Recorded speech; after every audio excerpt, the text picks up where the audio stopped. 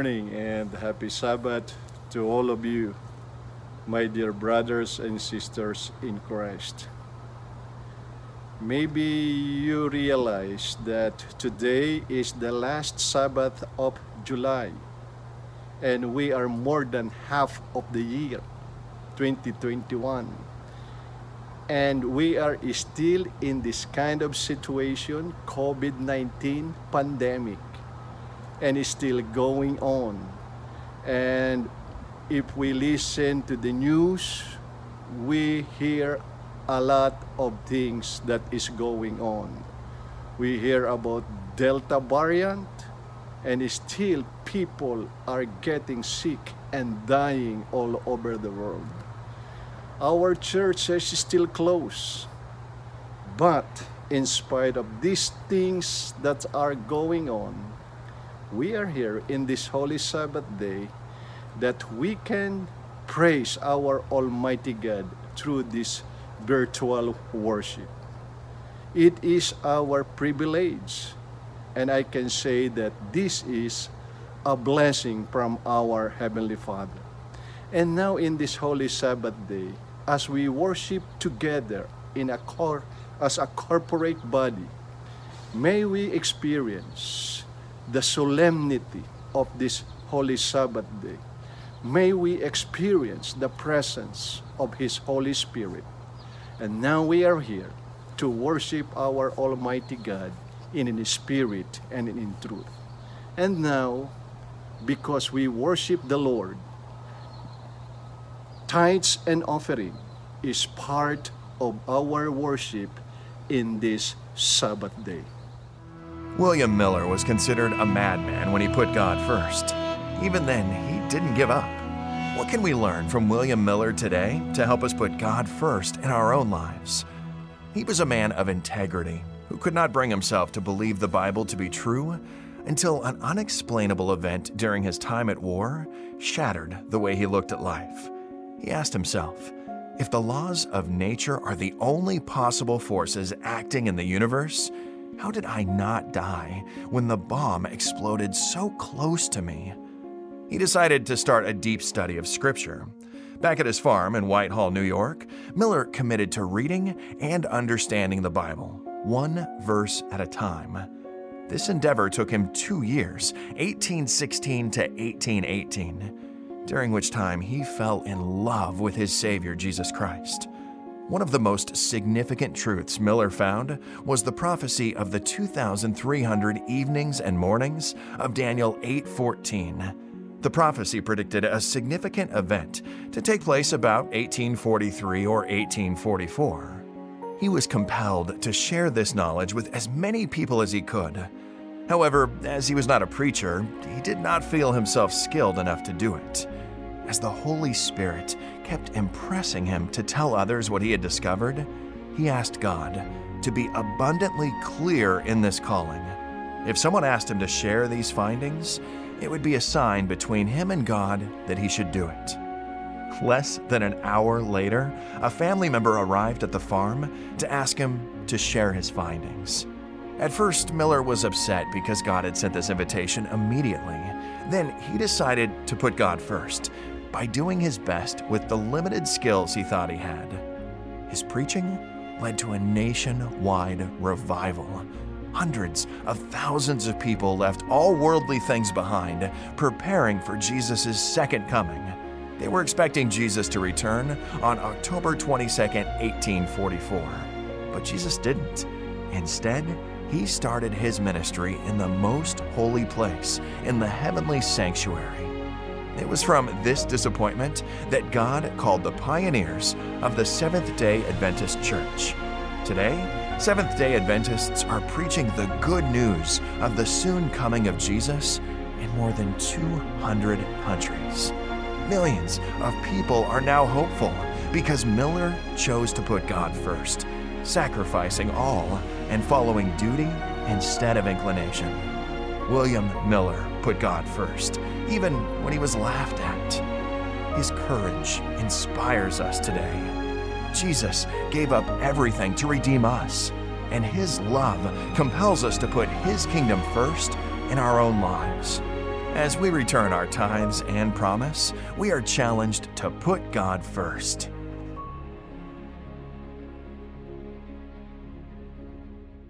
We are so blessed today because we have a speaker from Bramalea, Filipino Seventh-day Adventist Church, and at the same time a pastor of Kitchener Church. Our speaker for today is no other than Pastor Jess Anunciation. So let me read this text that is found in Psalm 61 verses 1 to 8. It says, "Hear my cry, O God. Attend to my prayer. From the end of the earth I will cry to you. When my heart is overwhelmed, lead me to the rock that is higher than I. For you have been a shelter for me, and a strong tower from the enemy. I will abide in your tabernacle forever. I will trust in the shelter of your wings. For you, O God, have heard my vows. You have given me the heritage of those who fear your name.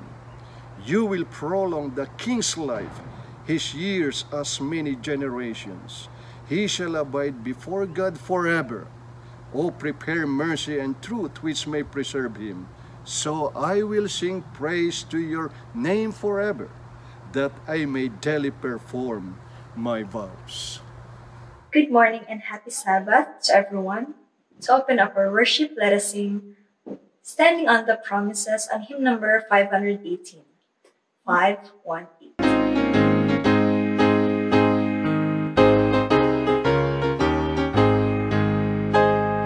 Standing on the promises of Christ my King, through eternal ages let his praises ring. Glory in the highest I will shout and sing, standing on the promises of God. Standing on the promises of God, my Savior,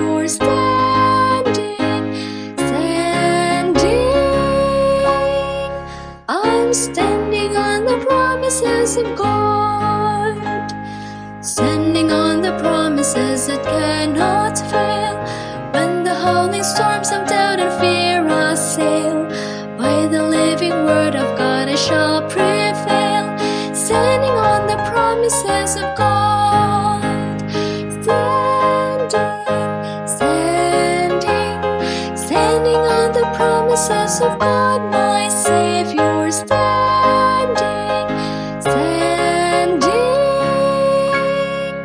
I'm standing on the promises of God, standing on the promises of Christ the Lord, bound to him eternally by love's strong cord, overcoming daily with the Spirit's sword, standing on the promises of God, standing on the promises of God, my Savior,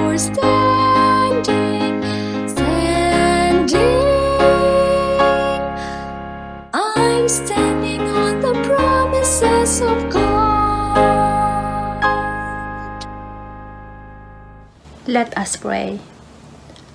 Our Heavenly Father, God in heaven, what a wonderful day we have again today to be with you, to praise you, to worship you, to glorify you, and to thank you for everything that we have.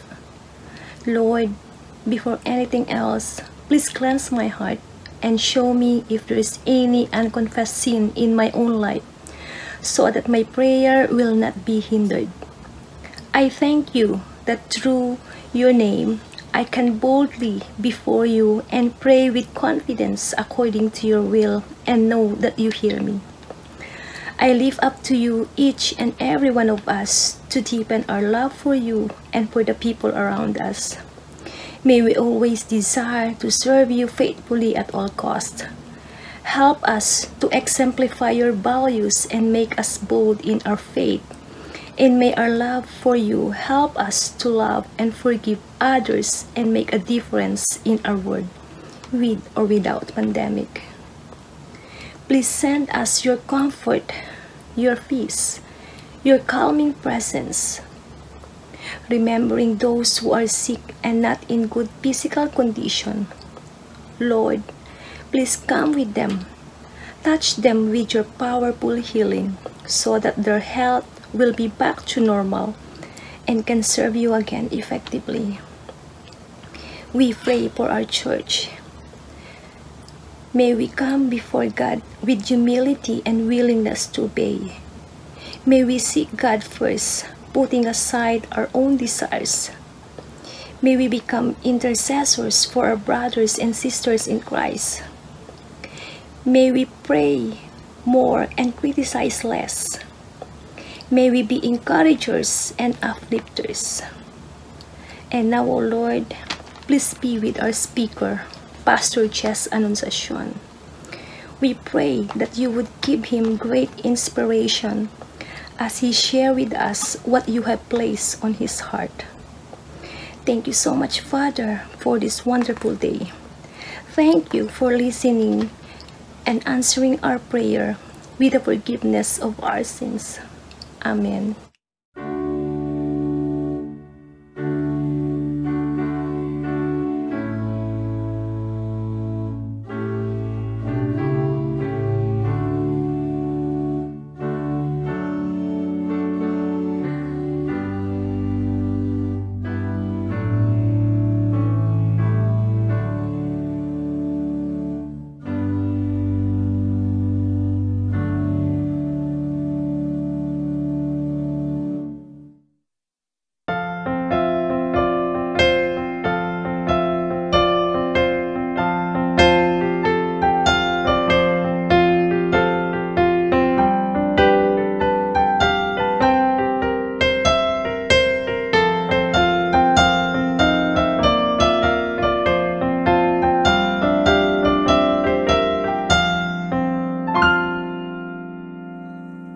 Happy Sabbath, boys and girls. My name is Atileyan, and our story for today will be based on Matthew 14, verses 22 to 23.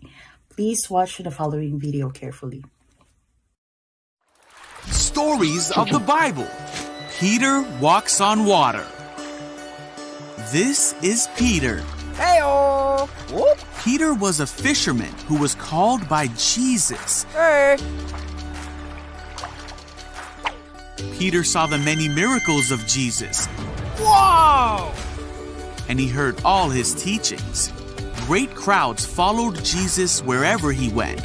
One day after Jesus had done a great miracle, he sent the disciples in a boat across the lake while he stayed and sent the people home. See ya! Hey, Jesus! After sending them home, Jesus went up into the hills by himself to pray. Meanwhile, the disciples were in trouble far away from land, for a strong wind had risen, and they were fighting heavy waves. Ah! About 3 o'clock in the morning, Jesus came toward them, walking on water. When the disciples saw him walking on the water, they were terrified. Ah! In their fear, they cried out, "It's a ghost!" Hold on there. But Jesus spoke to them at once. "Don't be afraid," he said. "Take courage. I am here." Then Peter called to him, "Lord, if it's really you, tell me to come to you walking on the water." So Jesus said, "Yes, come." So Peter went over the side of the boat. Whoa! This is awesome! And walked on the water toward Jesus. But when he saw the strong wind and the waves, he was terrified and began to sing. Jesus, help me! "Save me, Lord!" he shouted. Jesus immediately reached out and grabbed him. Jesus said, "You have so little faith. Why did you doubt me?" When they climbed back into the boat, the wind stopped. Then the disciples worshipped him and said, "You really are the Son of God."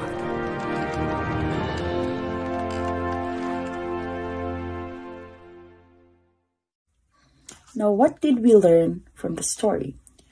Look to Jesus and have faith in him. He will help you conquer anything.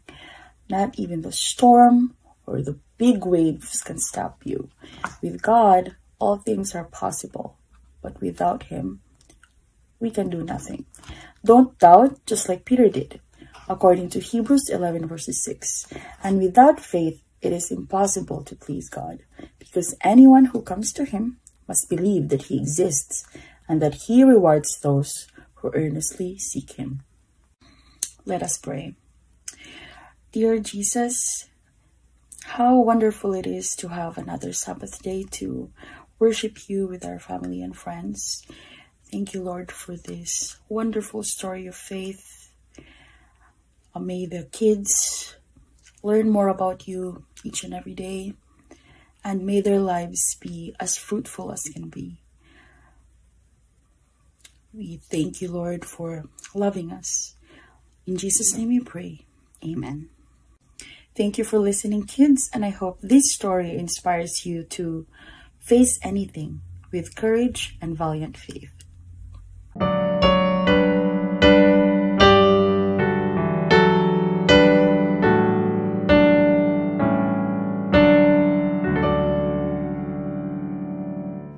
Our scripture reading for today is taken from the book of 2 Peter, chapter 1, verses 1 to 4. Greeting the faithful. Simon Peter, a servant and apostle of Jesus Christ, to those who have obtained like precious faith with us by the righteousness of our God and Savior Jesus Christ. Grace and peace be multiplied to you in the knowledge of God and of Jesus our Lord, as his divine power has given to us all things that pertain to life and godliness through the knowledge of him who called us by glory and virtue, by which have been given to us exceedingly great and precious promises, that through this you may be partakers of the divine nature, having escaped the corruption that is in the world through lust. Bless us today as we study and listen to his word.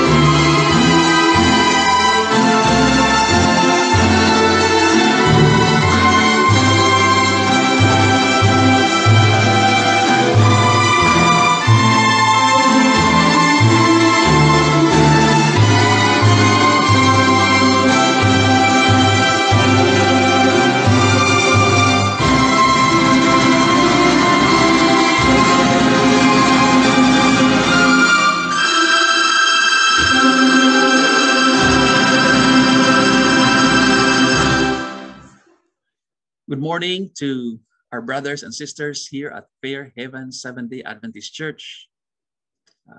I am grateful for the privilege to be joining you in your worship service today.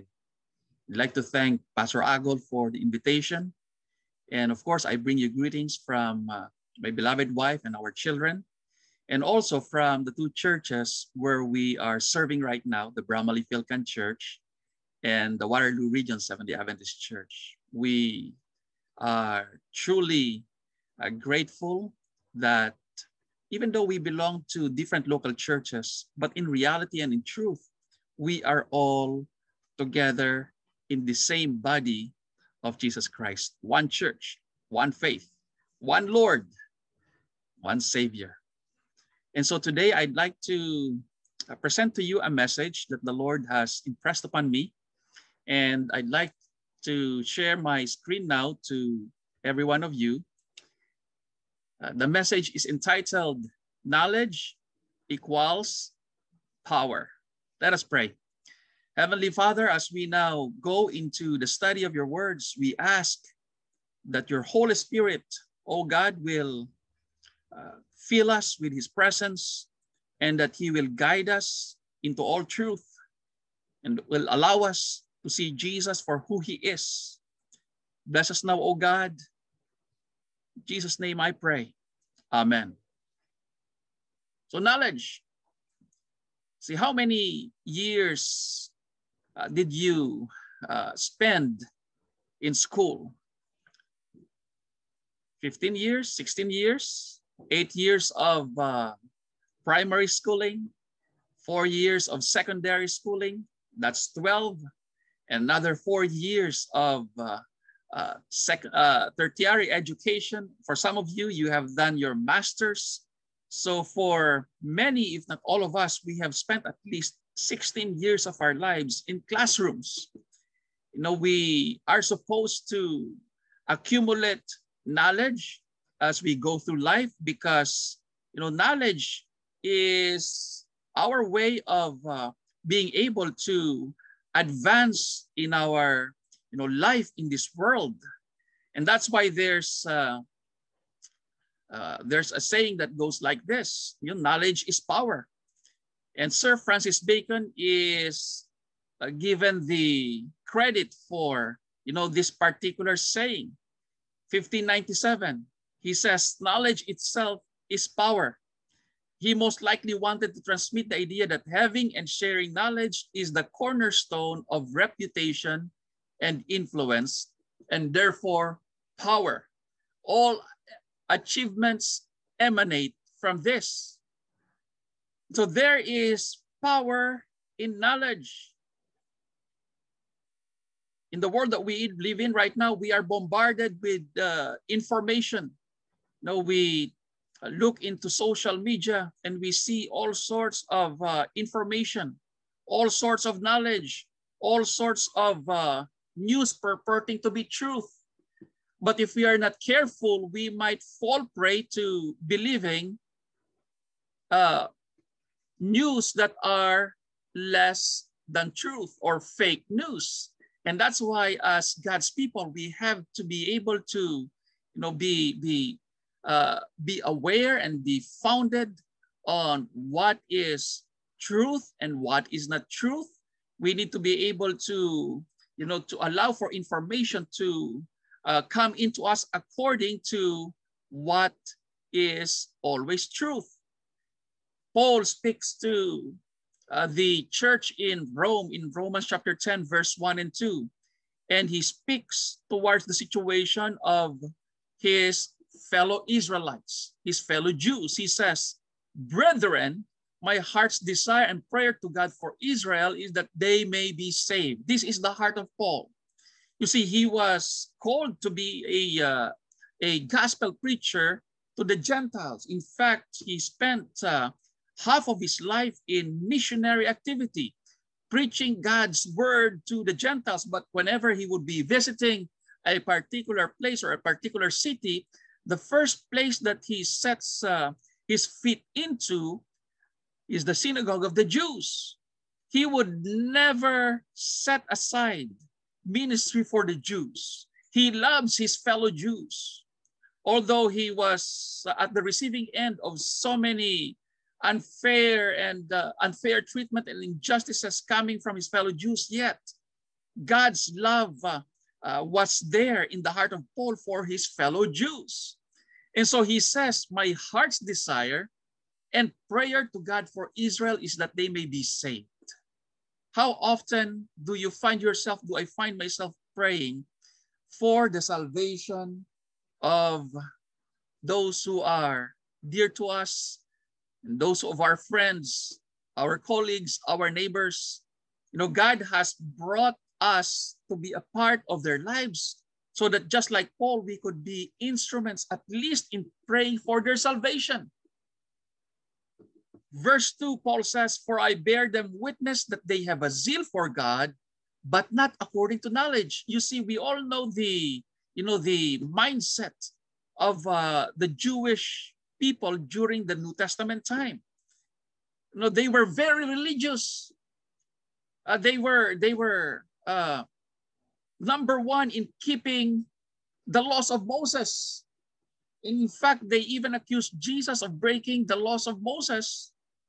But of course, they have a warped understanding of the truth of the laws as given to them by Moses and by the laws and the prophets. And that's why they never really came to understand the God whom they claimed to be worshiping. Jesus came into their midst and they did not see Jesus for who he is. They have a zeal for God. They were very religious.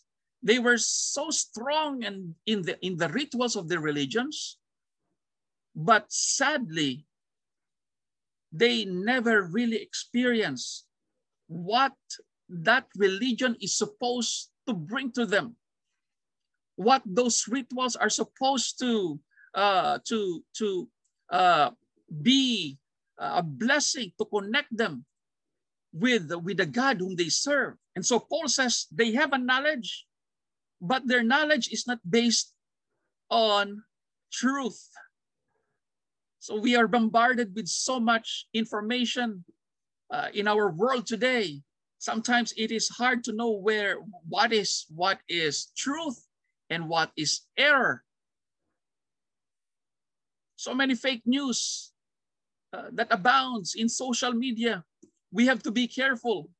Let us not just share anything that we see in social media. We have to fact check everything. It's quite easy to fact check. Just go to the very source of information. If it's information about health, go to the source of health. Don't just go into some website which pertains to be telling the truth about how we should be taking care of our health, especially during this time of pandemic. So the section of our study for today is actually in 2 Peter chapter 1, verses 1 to 4. And I'm going to be reading this from the New King James Version. Simon Peter, a bondservant, apostle of Jesus Christ, to those who have obtained like precious faith with us by the righteousness of our God and Savior Jesus Christ. Grace and peace be multiplied to you in the knowledge of God and of Jesus our Lord, as his divine power has given to us all things that pertain to life and godliness, through the knowledge of him who called us by glory and virtue, by which have been given to us exceedingly great and precious promises, that through this you may be partakers of the divine nature, having escaped the corruption that is in the world through lust. There's so many important matters that we need to uncover in this short section of this part of Peter's letter to the saints there during his generation. And we will be looking into, first of all, faith. Faith, according to Peter, is obtained and precious. 1:1, to those who have obtained like precious faith with us by the righteousness of our God and Savior Jesus Christ. So you are here today worshiping because you yourself have obtained this faith. You would not be here if in the first place there is no faith within you. So as we all know that faith is a gift coming from God. This is how faith progresses in our lives. Number one, we believe, we understand that faith is a gift.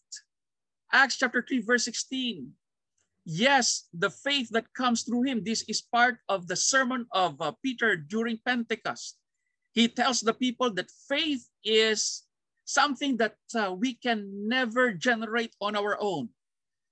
Faith is planted by God upon our hearts. Hebrews chapter 12, verse 2, the author says, looking to Jesus, the author of faith.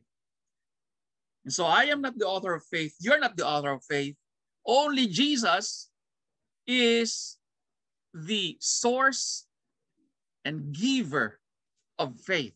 And so if you have faith right now, and I am quite certain that you are a people of faith, because this is evidenced by your worshipful attitude, your joy whenever you congregate together, whenever you do the works of God. This is all because of the faith that God has planted in our hearts. Where did this faith come from? It came from God, and God used his word, the Bible, to plant this faith in your heart and my heart and our lives. Romans chapter 10, verse 17 says, so then faith comes from hearing, and hearing the word of God. And that's why we can never really discount the power of God's word. If we want to receive this gift of faith, then we have a part. Our part, the human part, is to open ourselves to be the recipients of this faith. And the way we receive faith is by opening the pages of Scripture, reading from the Scripture, and asking God to bring and to give the faith that he has promised to each one of us who are opening ourselves to him. So if we would want faith to continue to be nurtured, if you want your faith to continue to grow, my best suggestion, my best advice is to continue to feed on God's word. Now, we will not be depending on Sabbath morning during our Sabbath school time, nor on the time when we are seated at the pews listening to the proclamation of God's word. Those are important elements in building our faith, but nothing could replace our one-on-one connection with God, with Jesus, through our personal Bible study, through our personal Bible reading, devotional time. And this is how God is continually able to reach out to us. When we open our Bibles, we are supposed to see Jesus, because this is the revelation of Jesus Christ upon each one of us. And so as we see Jesus, we grow in our relationship, in our connection with him through our Bible study. We will never really grow in our personal relationship with Jesus if we only rely upon what is spoon-fed to us during the Sabbath hours. Those are important. I'm not saying that we should not be attending Sabbath school. No, we need to attend. This is God's way of continually bringing us to himself. But more importantly, we need to connect with God on a one-on-one basis, individual basis, through his word and through prayer. And faith, of course, is based on the truth of God's revelation in Christ Jesus. This is our passage. Verse 1, to those who obtained like precious faith with us by the righteousness of our God and Savior Jesus Christ. You see, Jesus is the revelation of God's character. He is the embodiment of truth. He says, I am the way, the truth, and the life. And so for faith to continually be built up in our lives, we need to know Jesus according to the truth of scriptures. By the way, Christianity is the only religion in the world that is based on a personal relationship with the author of the textbook that we are reading. Go into other religions, Other religions, they are not able to connect personally with the authors of the books from which the religions are based. You know what I mean. In Christianity, we are supposed to connect personally with the author, with Jesus Christ, with the truth that is in him. And faith must be exercised. Luke 8:25, but he said to them, where is your faith? You see, if we only proclaim that we have faith, if we declare that we have faith, but we don't actually live out that faith, we don't pursue faith, we don't live according to the truth that God has given us in scriptures, then, this is what James refers to as, fake faith. If there's fake news, there's also fake faith. Faith that is genuine, that is based on the truth as it is in Jesus Christ, would be evidenced by our submission to the Lordship of Jesus Christ. This is the faith that is seen, faith that works, that James speaks about. And so faith must be exercised. Faith must be lived out. If we don't use our muscles, what happens to the muscles? If we just lounge around all day, if we sit around, we don't do anything, what happens to our muscles? It gets atrophied. We become weaker and weaker and weaker until we are not able to do things anymore because we don't use them. In the same way, we need to use our faith. So faith is embodied in the truth as is in Christ Jesus Christ. Peter says, verse 2, grace and peace be multiplied to you in the knowledge of God and of Jesus Christ. So, as we continue on in our relationship with Jesus Christ, as we allow Jesus Christ to come to us through his word and through the Holy Spirit, this is what knowing Jesus Christ is all about. Peter is telling us that grace, and peace will not only be added unto us, but it will multiply upon us according to the proportion of our knowledge of God and of Jesus Christ. And so the more we focus on Jesus in our life, as we focus on knowing Jesus in our Bible reading, as we focus on Jesus as we worship, as we focus on Jesus as we serve with the talents that he has given us in the church, as we focus on Jesus as we conduct community services and evangelism in our church, the promise is that God's grace, abundant and free, and his peace that passeth understanding will be multiplied upon us. This is the beauty of our growth in knowledge. And that's why we need to continue to grow in our knowledge of our God through our Lord and Savior Jesus Christ. And we have a part in this transformation. Our part is to spend time in getting to know God day after day. And as we spend time with him in his word and through the scriptures and through the Holy Spirit, he would abundantly supply us with grace and with peace. Grace is God's unmerited favor, according to an author. Grace is his saving work in our lives. Grace is the reason why you are still here in this world right now. God's grace is everything. It sums up the fullness of God's blessings upon each one of us. And as we continue to connect with God day after day, filling our thoughts with the words of Scripture and the truth that is in Christ Jesus, he dispenses peace upon us. Peace that is unlike any thing that this world can offer us. This is the peace that transcends all understanding that Paul writes about. In the midst of so many calamities that are in this world right now, Canada is not exempted from all of these calamities. There are places in Canada right now where fires, forest fires, are burning uncontrollably. There are natural calamities. What happened in Barrie several weeks ago?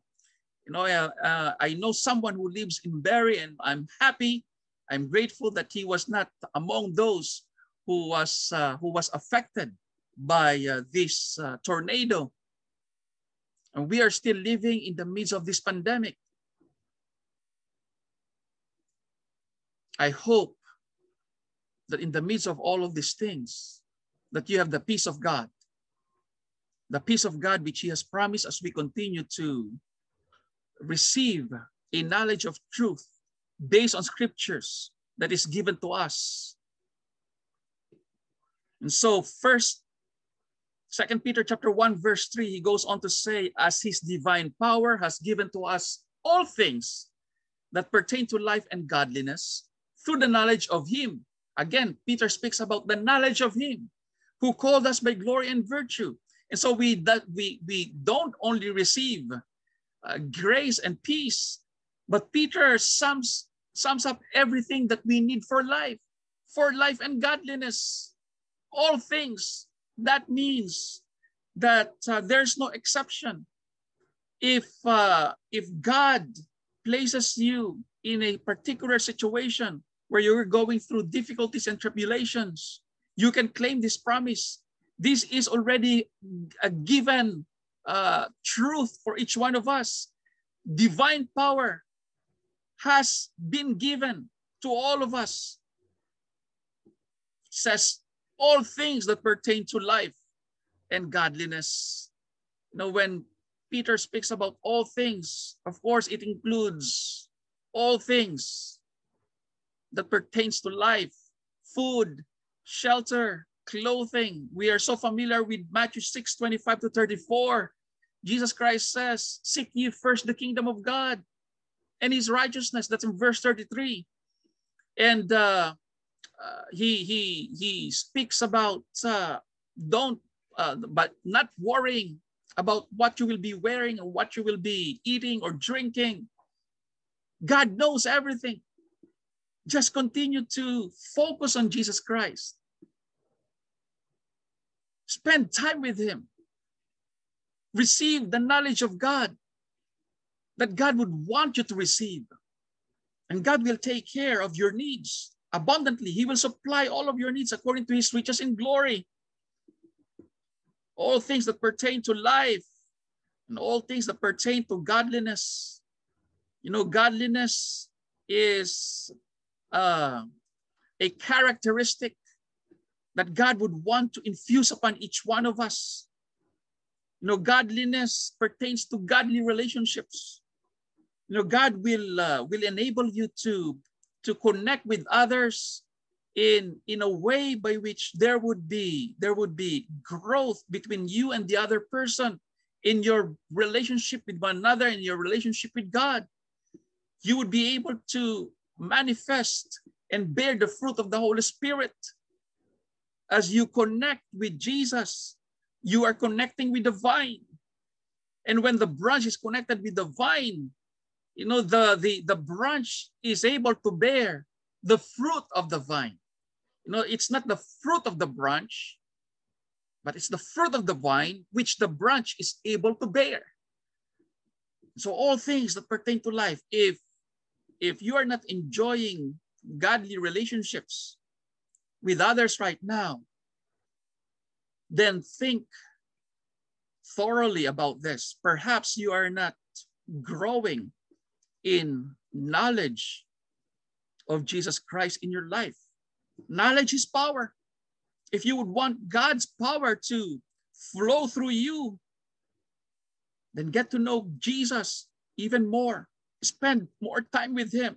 Connect with Him. And then see how God would be able to improve the quality of your relationship with one another. It could be your wife, it could be your husband, they could be your children or your parents. They could be members of the church. We are supposed to have godly relationships with one another. If there is unforgiveness among us, God will not be able to totally bless us. If there's division in our needs, God will not be able to pour out his blessings as much as he would want to. It all begins with our willingness to connect with God, Jesus Christ, to obtain the knowledge of Jesus Christ, and to grow in Jesus Christ. 1:4, he says, by which we have been given to us exceedingly great and precious promises, that through this you may be partakers of the divine nature, having escaped the corruption that is in the world through lust. This is so powerful because you see, when we were born into this world, we were born with the nature of sin. This was the nature that was passed down to us through Adam and Eve.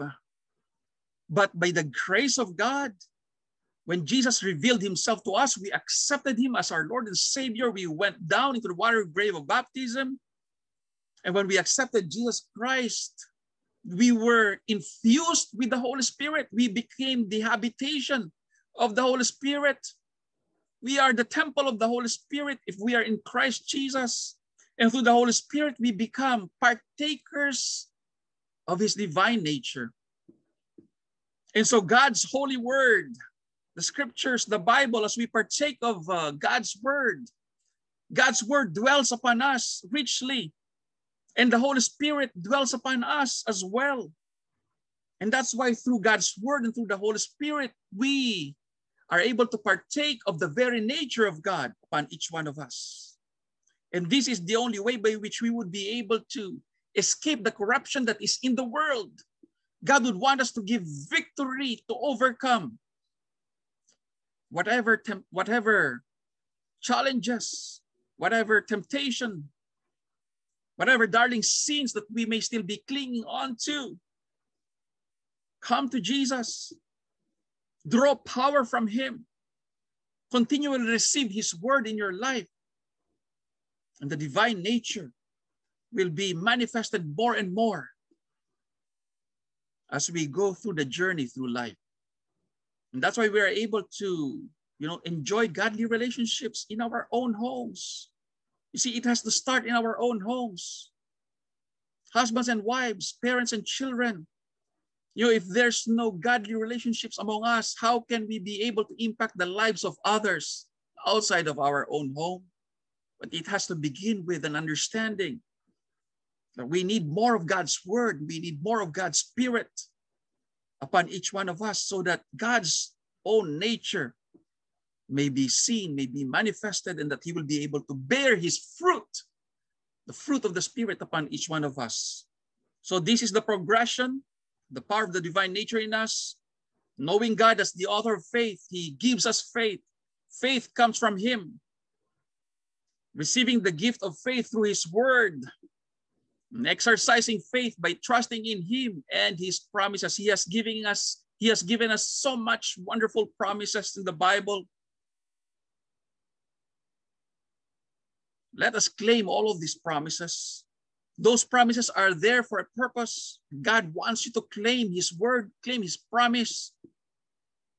Sometimes he will not give us an answer to what we are praying for, but we still need to trust him because we know that he is infinitely more wise than each one of us. We just need to trust him. If we pray for healing, we may not experience the healing of the body that we want, but we can always be sure that he has given us and that he will continue to give us healing of the soul, because God's ultimate purpose is not for us to live in this world, in this decaying body forever. This decayed body will turn into dust one of these days. But God's purpose in giving us his Son, his word, and his promises is so that we could enjoy living in an immortal, glorified body, which he will be giving to us one of these days when Jesus Christ comes again. And so we need to continue to trust him in the midst of whatever difficult situation that you may be going through right now, trust God. This is what faith is all about. Faith is trusting God even though we may not receive what we are in fact asking for. Trusting God in the midst of pain, in the midst of difficulties, in the midst of sickness, in the midst of trouble, believing that God loves you and believing that he will never leave you even though you may not feel him, because faith is not about our feelings. Faith is about the truth that is embodied already in Jesus Christ. You know, God loves us more than we can truly, fully understand. And Jesus already showed the magnitude of that love when he died there on the cross. And so even though you may not feel love because you are going through so much suffering, you know, it is Satan who is whispering in your heart and in your ears that perhaps God does not love you because he is not answering your prayers. Faith is about believing that Jesus loves you in the midst of your greatest pain, in the midst of your greatest suffering. Continue to live that faith. Trust Jesus.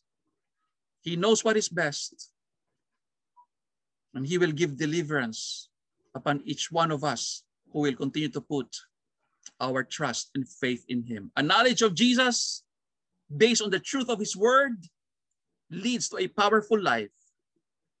No worries, no stress, no problems too big for the Lord to be able to handle.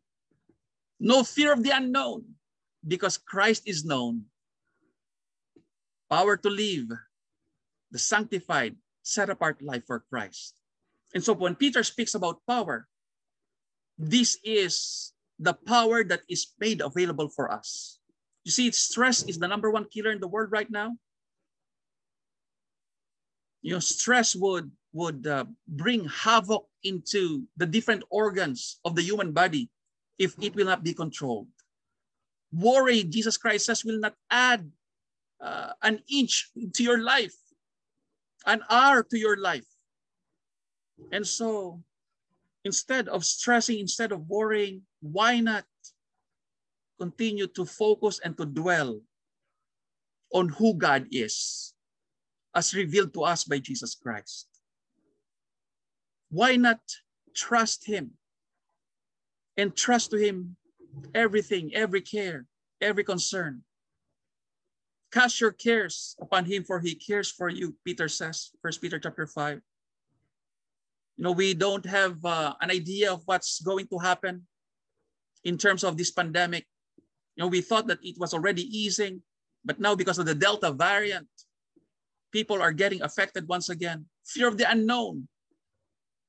We can continue to believe that God is in full control over the affairs, over the things that are happening in this world. We don't have to fear the unknown because Christ is known to you and me. This is the power for living that Christ is giving to us. And of course, power to live the sanctified life. Power to live, to be able to bear the fruit of the Spirit.